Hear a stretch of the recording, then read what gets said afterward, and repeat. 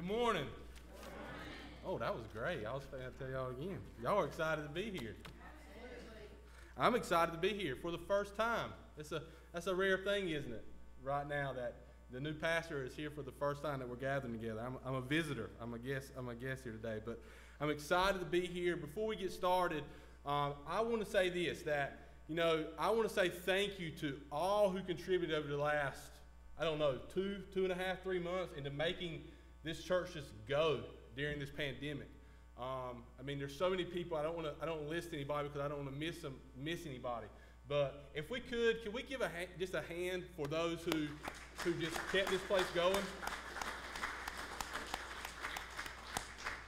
It's a big deal. It's an unprecedented time. And one thing that I was just so impressed with from the outside looking was that this church just kept going despite everything, despite the pandemic. And so very thankful to all who played a role into that.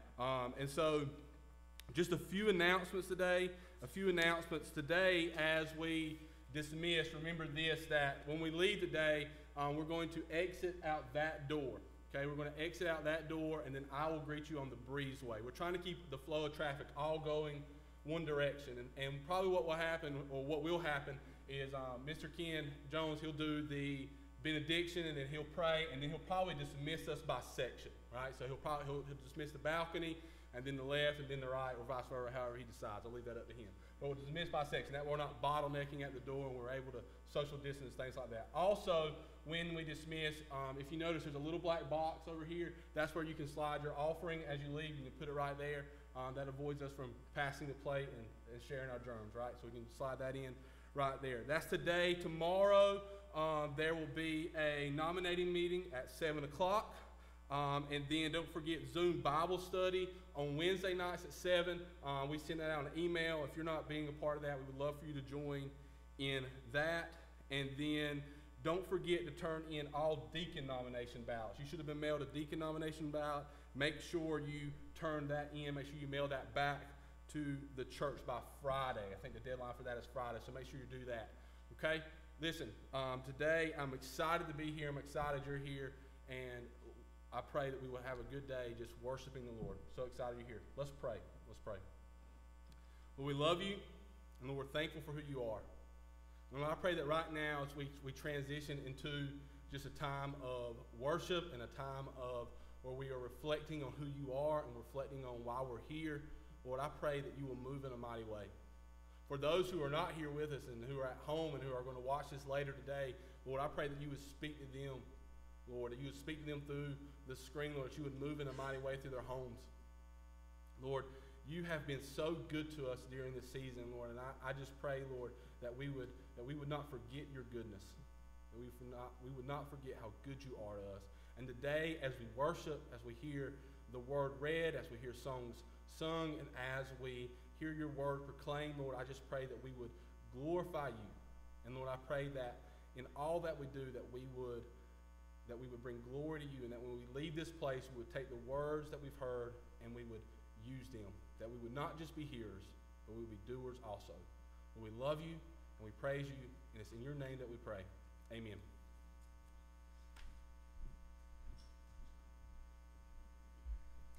Today I will be reading from James 1, verse 5.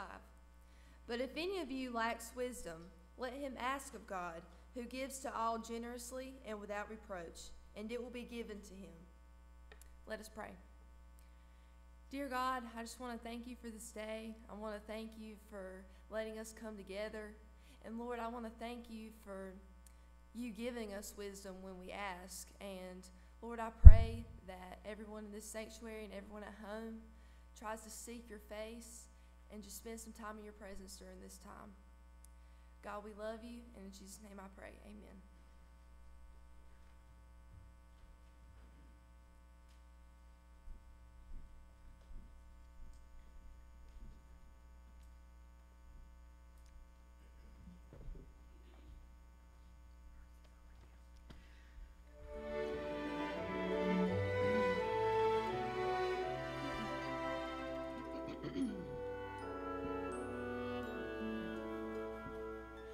Be thou my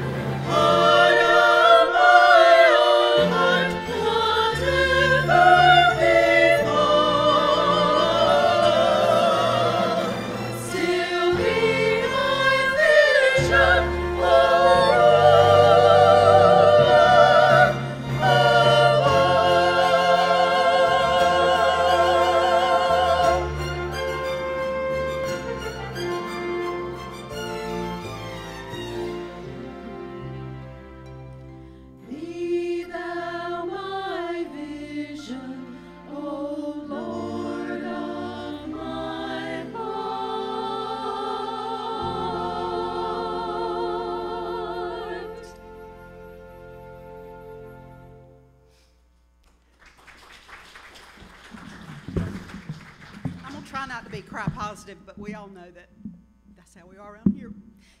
Just to stand up here and see you. It's been hard to sing in this empty room, and we've worked really hard to bring you music, small groups and different groups. And of course, I was thinking about Pam this morning when we were singing as a ladies' ensemble, but to see you all here means a lot. Some of us were here last week, and Aaron said it was really good to preach to a room that had bodies in it, but to sing with all your... This came out of nowhere, I'm sorry. But we've missed you, and we've missed having our body here. So thank you for the support and your encouraging words of support for those of us that have continued to try to sing and do the worship service, and Donna pulling together sermons and group talks and things like that. It's meant a lot. And I got you, Beth, didn't I? Beth's back here where I'm behind her vest. But it's a blessing to us, and it'll be a blessing to Aaron to have more bodies in the sanctuary today. And we have felt your presence, but to see you here today just means a lot. Sorry. Thank you, Lord. Let's pray. Let's pray. Well, we love you, and we're thankful for who you are, and we're thankful, Lord, for this day you've given us, a day that we can gather. I feel like at times, maybe before this pandemic, that we might have taken that for granted, but Lord, I don't think we do now. And Lord, I'm thankful for the opportunity that we get to come together as a body of believers and to sing and to hear your word read and to hear it proclaimed. And Lord, and hopefully, Lord, that we would bring you glory in all that we do today. And Lord, I pray, as I said earlier, that when we leave this place, that the word that you've given, that we would not just hear it, but we would do it also. We love you, and we praise you, and it's in your name that we pray. Amen. If you have your Bibles, turn with me to James chapter 3. James chapter 3, we will be in verses 13 through 18. That's where we're going to spend the majority of our time. James 3, 13 through 18. While you're turning there, I just want to remind us we're in the middle of a series where we were talking about where we're praying and fasting, right? We're praying every day at 12:19. We're fasting on Wednesdays, and we're not doing that just aimlessly. We're doing that for a specific purpose, right? We're praying for certain attributes. Last week we talked about praying for unity, right? We talked about what unity is, and we said that we talked about unity being first and foremost comes through a relationship with Jesus and the gospel, right? But then also that impacts our relationship with others. And then as believers, we have unity in the mission that we're on, and the mission that we are to tell others of the gospel, to go and make disciples. And then also that we are united as believers in our destination, that where we end up, right? That the new heaven and new earth, that what we experience here on this earth, in the unity that we can have here, is only a taste of what's to come in the new heaven and the new earth. This Sunday, we are looking at wisdom. We're looking at wisdom, and that we need to be praying for wisdom. Last Saturday, or every Saturday, I take Thatcher, my 8-month-old, to go see his parents, to see his grandparents. And so that's what we've done kind of in this pandemic. Thatcher's kind of stayed holed up in the house, except for on Saturday and Sunday. Saturday he goes sees my parents, and on Sunday he goes sees Emily's parents. And so that's kind of how we've kept the grandparents at bay. By taking them to him. And so that's what we do then. And so on my way to Beulahville, I went past the park here in town, and I noticed that they were playing a softball tournament. And and when I saw it, I was like, oh, they're playing a softball tournament. It felt normal again. Like there was some normalcy that came with that. And this week I was flipping through the Duplin Times, and there was an article about the softball tournament and how some people were upset about people gathering and not using social distancing guidelines and all these different things. And whoever is over the park had said, you know what, we made a mistake. We should have done things a little differently. We should have done things here. And they pretty much said, we're going to try to do better going forward. At the end of the article, that's kind of what the conclusion come to. And I continue to flip through the Duplin Times, and almost every article read something to that effect. Either we're in the middle of this situation and we don't know what to do, or we've done something and we've made a mistake and we're trying to learn from it. All the articles said this. All the article were speaking to the fact of we need wisdom. We don't know what we're doing right now in this time. That right now is unprecedented, and we're really not sure how to move forward. And the ones that have moved forward have realized we probably should have waited a little bit, or we probably should have done things differently, right? And so I feel like this is the case not just for the Duplin Times or for Kenansville, for Duplin County. This is the case everywhere. Everywhere right now is trying to figure out, what do we do next? Where do we go? What does this look like? Because this pandemic has changed things. The racial tension that's happened over the last few weeks is changing things, and people are trying to figure out how to live and exist in this world. And we need to be praying for wisdom. We need to be praying for wisdom, because if we're really honest, if we're honest with ourselves, we don't know what to do next. And even our leaders, I think if they're honest, they would admit that they don't know what to do either, and they're just trying to do the best they can with the numbers that they have and trying to figure out what's best. We need wisdom, and this is why we're praying for it. As your pastor of this church, this is unprecedented. I don't know of anyone who's been picked to be a pastor of a church in the middle of a pandemic, right? And then for it to be your first church in the middle of a pandemic. This is unprecedented, right? I need your wisdom. This church, we need wisdom to understand how we move forward. And so this is what we're praying for. This is why we're talking about it today. Our goal today is to define wisdom, to define it, and to determine how we can then walk in it. So James 3:13 through 18, what we need to know going into it. James, the author of this, obviously, is the half-brother of Jesus. That's a really important thing to note. James also wasn't a believer of Jesus until he was resurrected. And you know what? I don't really blame him. Could you imagine your older brother coming to you and say, hey, I'm the Messiah, the Savior of the world, and I'm going to save everybody? If my younger brother would come to me, I would probably tackle him and say, get over yourself, dude, right? Because what a thing to say. But when Jesus resurrected from the grave, when he was dead, but then came alive, that changed things, right? It made a difference. And so not only does James then become a believer, we also see in Acts that he becomes a leader of the Jerusalem church. It's at the Jerusalem council where we see that James is the one who makes the decision that says, don't make it hard for the Gentiles. Don't make it harder for them to become believers. He's the one that says that. So James is a very influential member of the early church. We also need to understand who this letter is written to. This letter is written to persecuted Christians in Jerusalem. So after the stoning and martyr of Stephen, the Christians in Jerusalem left. They fled because they were scared for their life. And so this letter is written to those believers. And what's really important about this letter is that it's unique in that the first 18 verses act as a prologue. And they act as kind of an introduction to the whole letter, and they essentially summarize this whole letter. So to really understand what we're going to read today in 3:13 through 18, we need to understand what's being said in verse 5, really through verse 8. And so we can understand, okay, this is what he said at the beginning, and then we're going to look at what does he say in greater detail in 3:13 through 18. So let's first quickly look at 5 through 8. And he says this in verse 5, chapter 1. If any of you lacks wisdom, let him ask God, who gives generously to all without reproach, and it will be given him.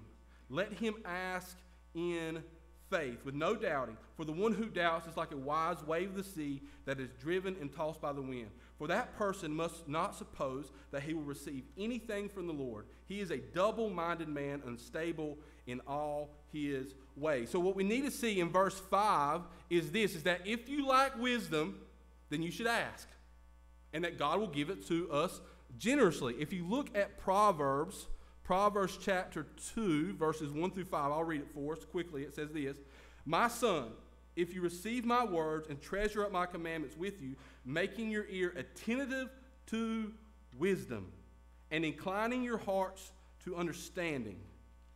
Yes, you call out for insight and raise your voice for understanding if you seek it like silver and search for it as it is for hidden treasures, then you will understand the fear of the Lord and find the knowledge of God.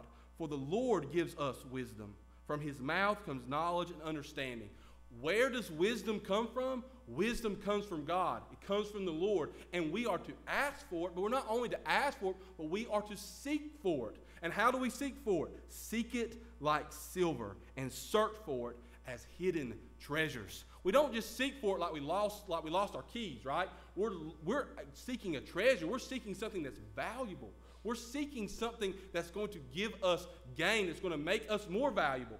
This is how we should see and understand wisdom, right? He's saying we should seek it. So this is why we are praying for it. This is why we are fasting for it. Because yes, we should ask and we should pray, but we also should be going after it, seeking it in the way we live our life. We should be fasting, saying we're going to give something up so we can say, Lord, I want this wisdom so bad that I'm willing to give this up on a Wednesday. Right? That we say that we're also seeking his word, that we are going to his word to find it for himself, right? God wrote a book. His wisdom lies in his word, and that's where we should be seeking his wisdom. And so we need to seek it like silver. And then we get to verses 6 through 8, and what it says is that when we ask, we need to ask expecting it.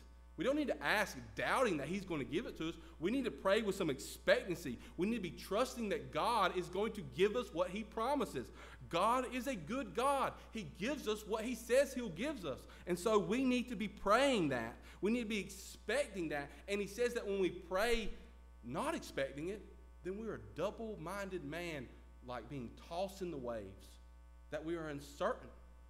He's telling us, ask and ask, expecting that it's going to be given to you. James 1:5 through 8 points to our main text, which is James 3:13 through 18. And what we see in that passage in 3:13 through 18 is that James is comparing worldly wisdom to godly wisdom. He's going to make a comparison between worldly wisdom and godly wisdom. So now let's read James 3:13 through 18. And it says this: Who is wise and understanding among you? By his good conduct, let him show his works in the meekness of wisdom. But if you have bitter jealousy and selfish ambition in your hearts, do not boast and be false to the truth. This is not the wisdom that comes down from above, but is earthly, unspiritual, demonic. For where jealousy and selfish ambition exist, there will be disorder and every vile practice.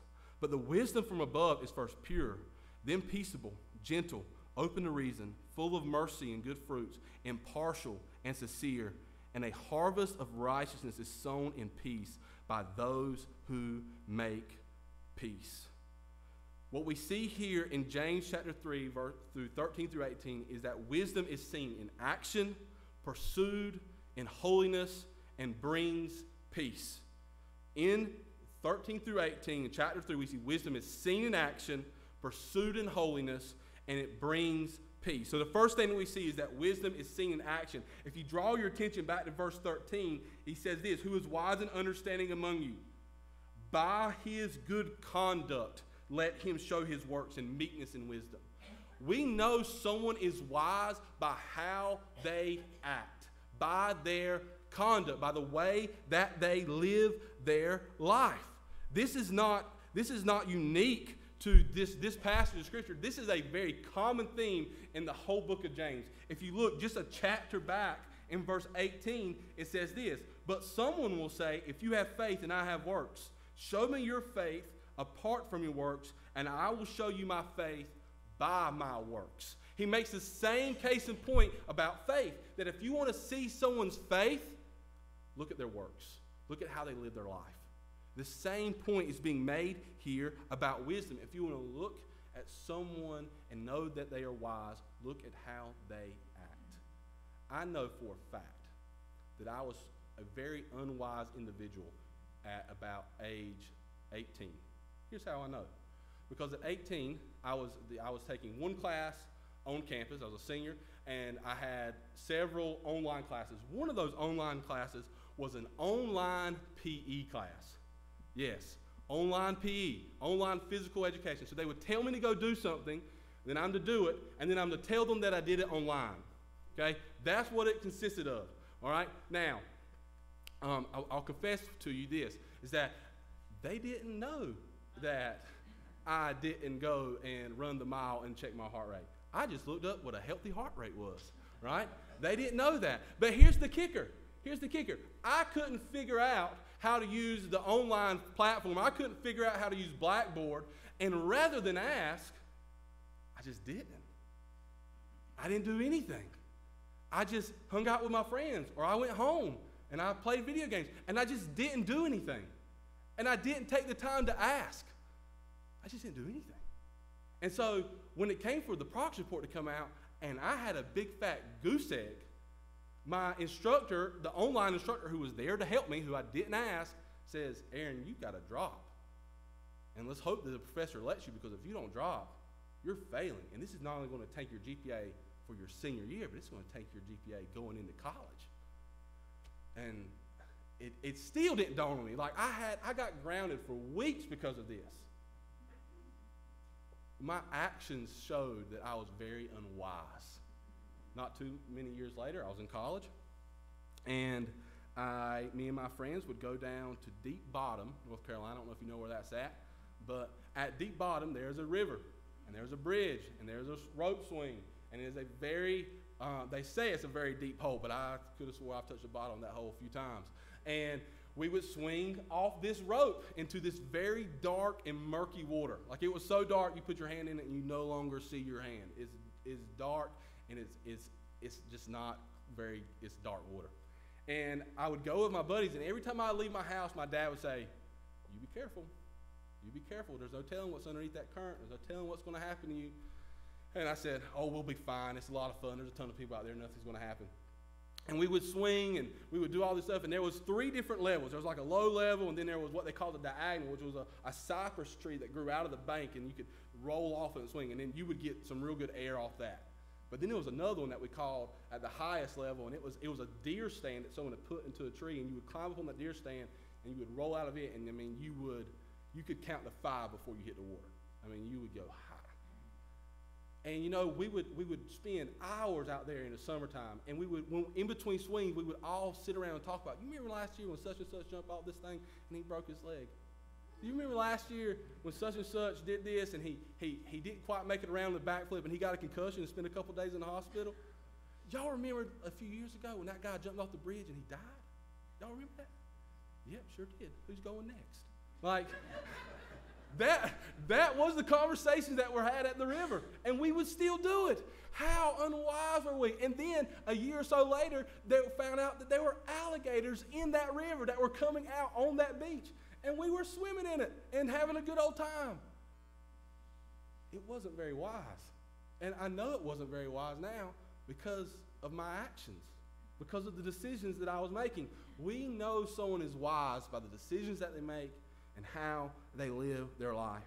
Our conduct must be above reproach. And that brings us to our second point, which is this: wisdom is the pursuit of holiness. So if you look at 14 through 16, we see this: "But if you have bitter jealousy and selfish ambition in your hearts, do not boast and be false to the truth. That this is not that wisdom that comes down from above, but is earthly, unspiritual, demonic. For where jealousy and selfish ambition exist, there will be disorder in every vile practice." This is where we see that James is beginning to compare worldly wisdom versus godly wisdom. And he's saying that worldly wisdom is seen in someone who is jealous and has selfish ambition. Someone who is practicing worldly wisdom is only after themselves. They only want what they can get for themselves. David Platt says this: "A wisdom in the world measures everything by how it affects you. It's concerned with how you can advance yourself, promote yourself, or assert yourself." James says that this is from the devil, that this is demonic. Now, this may sound demonic, may sound over the top, but I think what we'll see in 2 Thessalonians 9 and 10 says this: "Then coming out of lawless one is by the activity of Satan, with all power and false signs and wonders, and with all wicked deception for those who are perishing, because they refuse to love the truth and to be saved."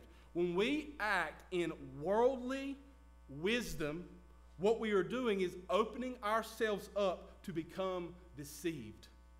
We're opening ourselves up to become deceived. We're opening ourselves to be deceived by the enemy, deceived by Satan. Worldly wisdom allows ourselves to become vulnerable to deception. We open ourselves up to allow small sins to exist in our life. We say small sins, right? These sins that they don't matter. That as long as we do these small things, then they won't really affect us. There's a documentary that came out on Netflix. You probably saw it. Went nuts during the beginning of the pandemic. It was called The Tiger King, right?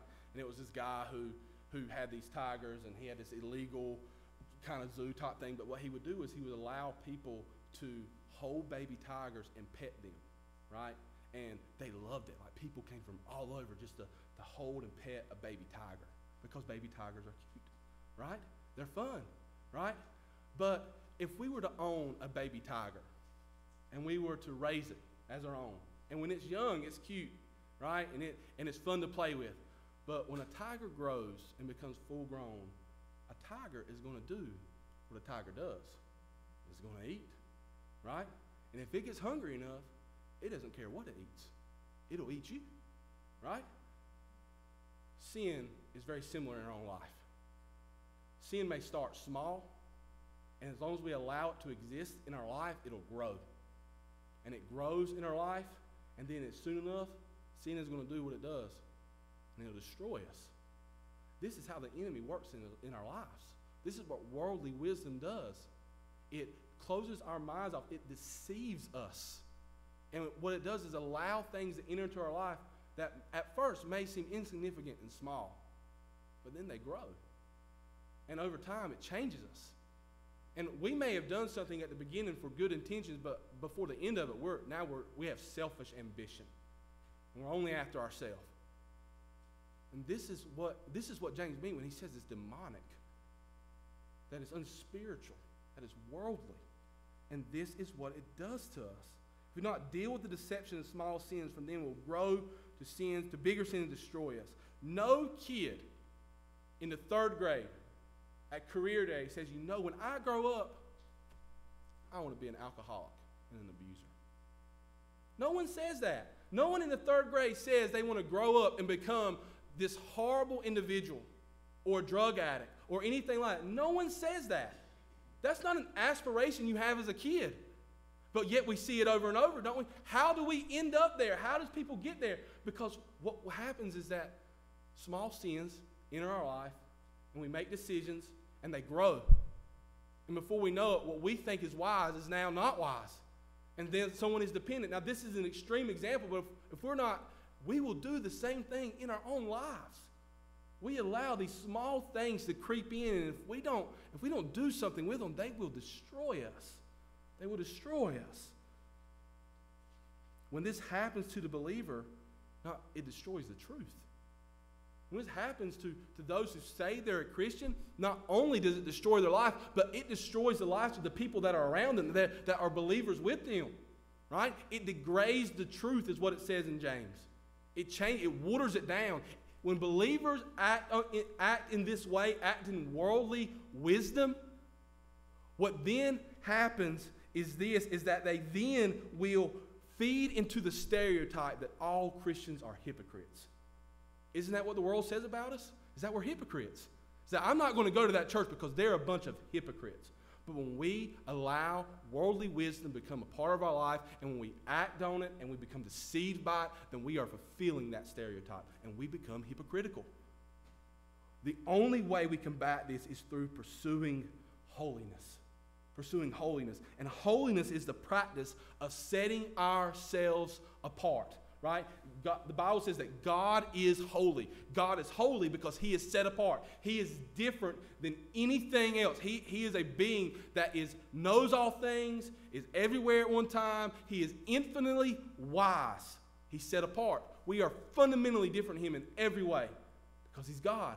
Now, for us to practice holiness is then to set ourselves apart. Our orthodoxy should be seen in our orthopraxy. That simply means this, is that what we believe about God should determine how we live. What we believe about Him should determine how we live. If we say we are a Christian, then we need to act like we're a Christian. We need to act like we believe the gospel. And this is the main theme of really James's whole letter. If you look at James 2, 14 through 17, it says this: "What good is it, my brothers, if someone says he has faith but does not have works? Can that faith save him?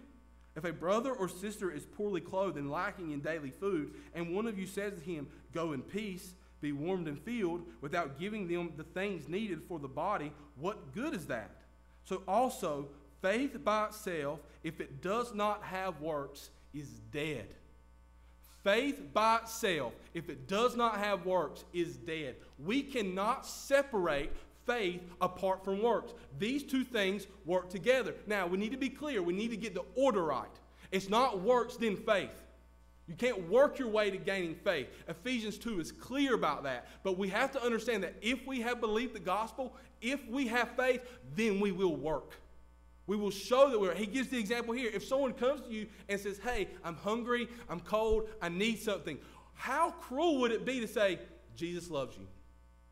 Go on your way.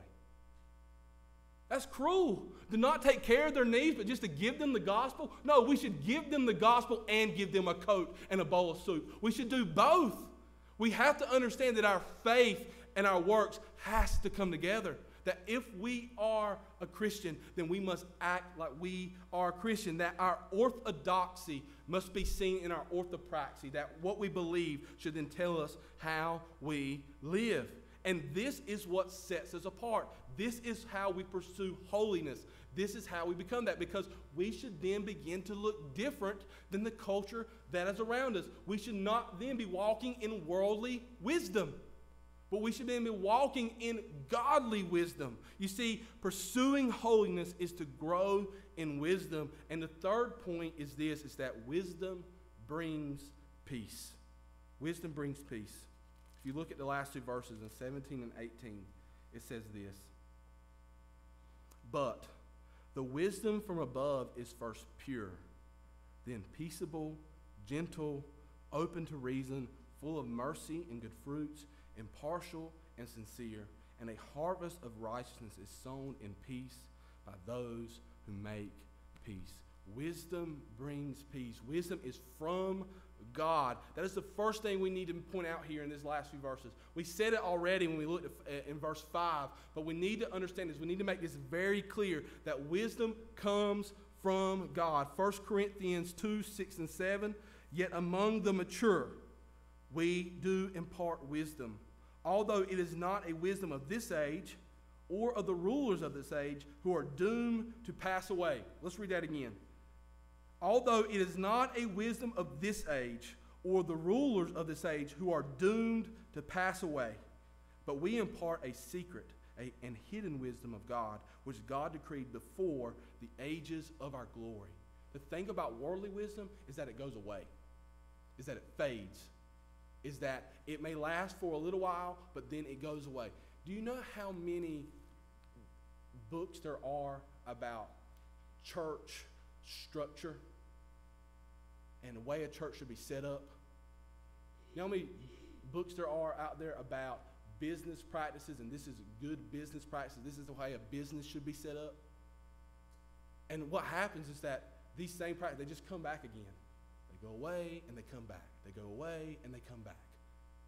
Because at the end of the day, those things may be good practices and may be helpful. But at the end of the day, they're created by man. And they're going to go and come. But what we need to understand is that godly wisdom does not go and come. That it has always existed.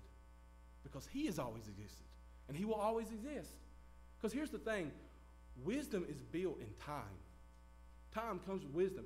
I can now, 10 years later, look back at my 18-year-old self and say how unwise it was to ask a question on how to use it, because time has changed me. Time has made me more wise. Imagine someone who has always existed and how wise that person is. And that's who God is. That's why he has the ability to be infinitely wisdom, because he has always existed and he always will. Time is in his hands. He created it. He is infinite because he created the ability to be infinite. He is time. And so he has all the wisdom because he's always existed. And the worldly wisdom that's in our world today, it's going to fade.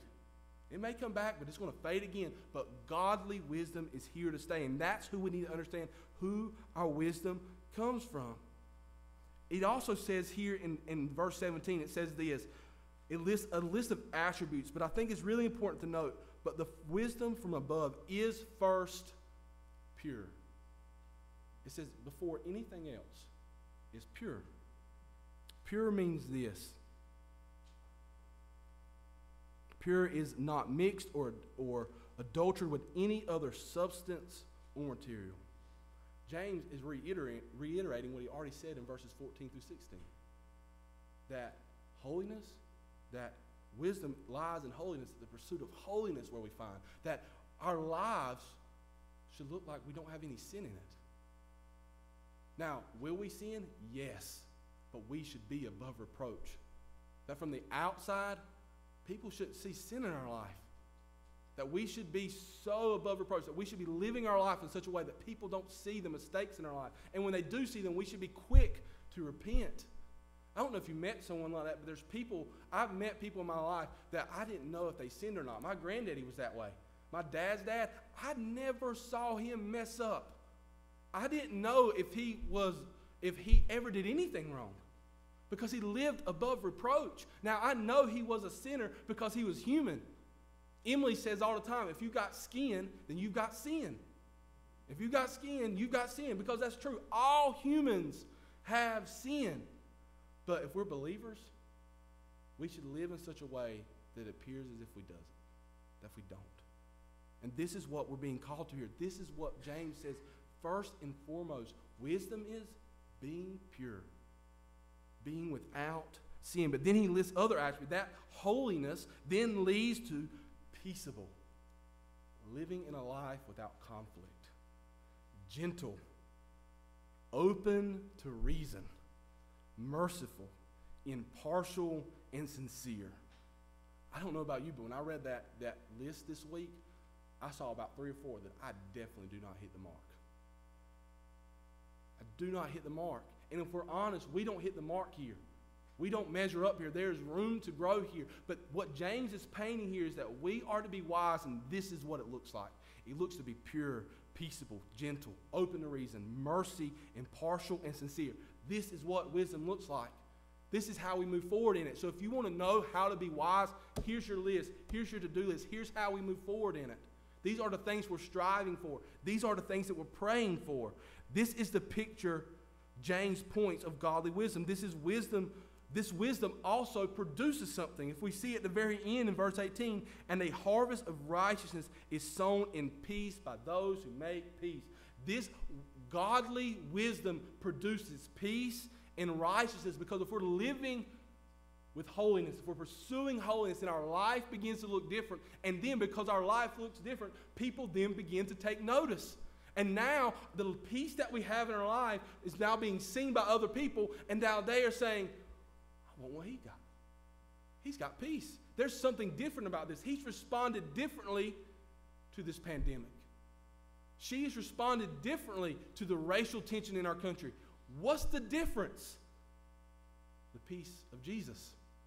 The wisdom of God. That's what sets us apart. It's what makes us different. But it comes by living in the way that is set for us. It comes through pursuing holiness. Peaceful living point people to the peace of Jesus. Peaceful living points people to the peace of Jesus. This passage lays out what we should be praying for right now. This passage lays out what we should be praying for right now. James says that wisdom is seen in our lives by our conduct. Godly wisdom is the pursuit of holiness, and the outcome of that holiness is peace and righteousness. If we are to walk in the wisdom of God, then we are to pursue holiness. It is in that pursuit that we will find peace. In that peace, we will show others the peace that only comes through a relationship with Jesus. Wisdom is the pursuit of Jesus while the world pursues its own gain.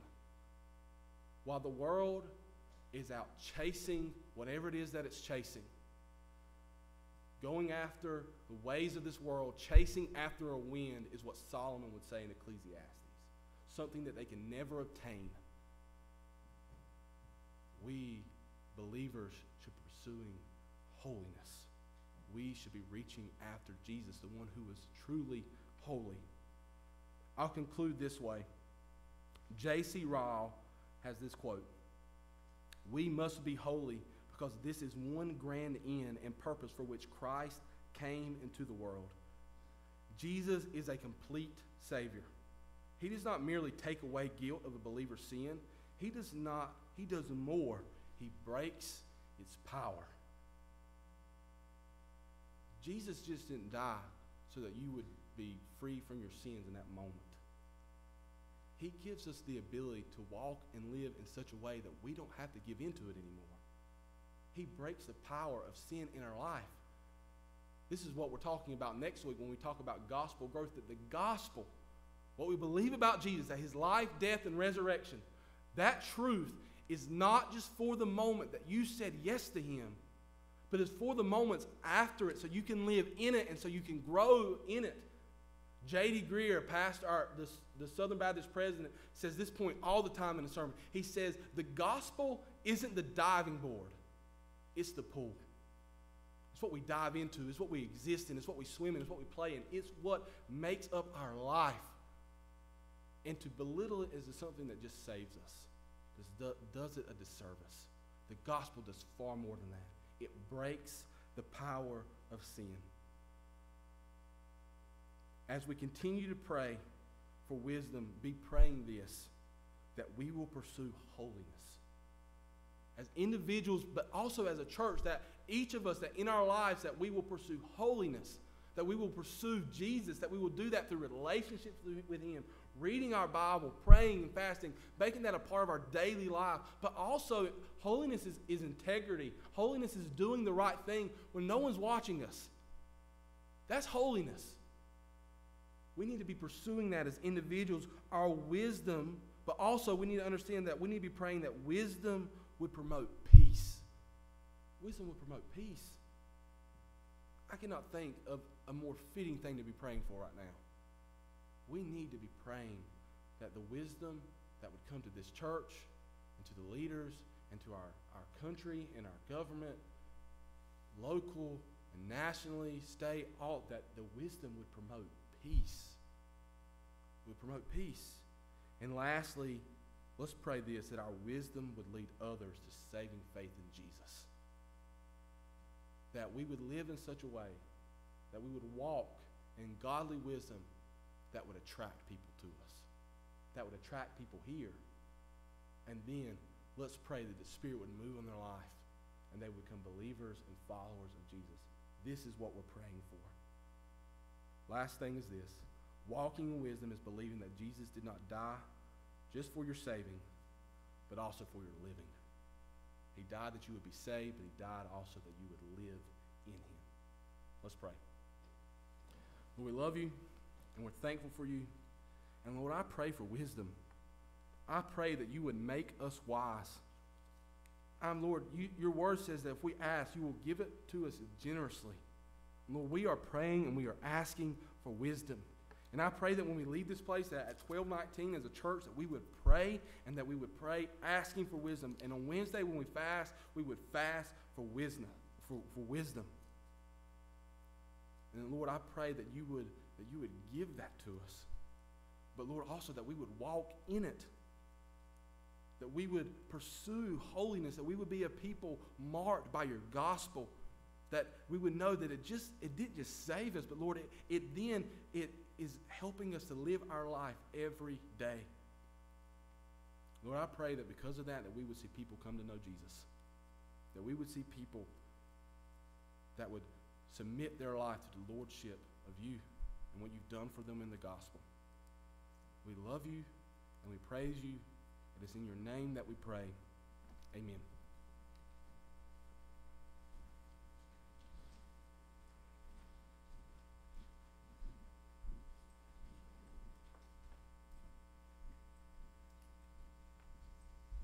We can't ask you all to join together with us this morning in a hymn of invitation. So we are going to sing Blessed Assurance for you. If you'll just hum along with us, listen to the words, sing it in your head or your heart.